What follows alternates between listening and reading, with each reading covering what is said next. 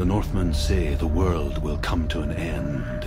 The sun will grow black, the earth will sink into the sea, the stars will disappear, fire and water will meet, flames will play against the sky, the heavens and earth and all the world will be burned, all the gods will be dead, and the warriors of Valhalla and people everywhere.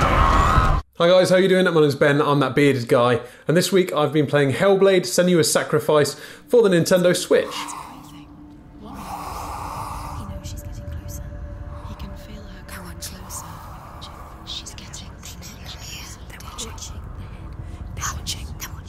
This is a journey deep into darkness. There will be no more stories after this one.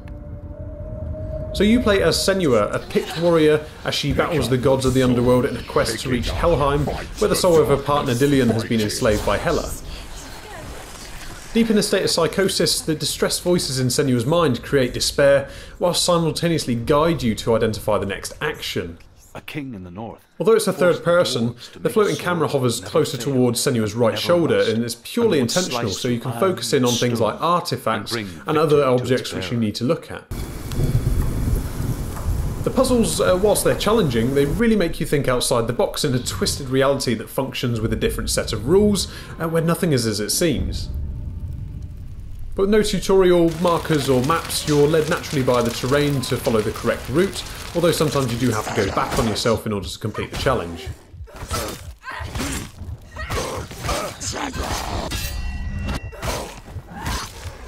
So in this example, I'm using this portal here to reveal the area where I need to move to next. Now if I hadn't used that portal, then this wouldn't be visible.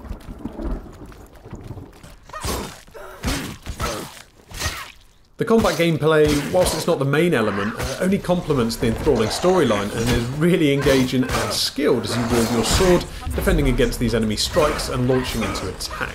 You can also use focus to gain the upper hand, which essentially slows down time so you can gain the advantage.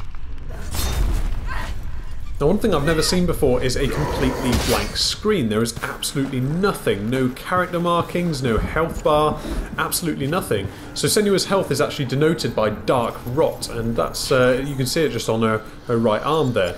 And if it reaches her head, then it's game over.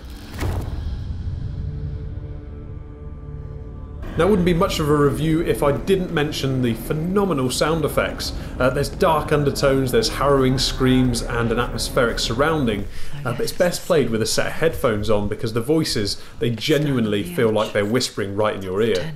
In all honesty, I don't think the hairs on the back of my neck got a break the entire time I was playing this game.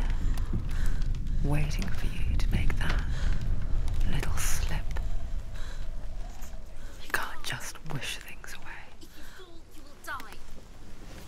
So in summary, I absolutely love playing this game. It's like nothing I've ever played before. Everything just feels right. The compelling storylines, the stunning visuals, coupled with the ambient sound effects and the vocals make this a truly fantastic game.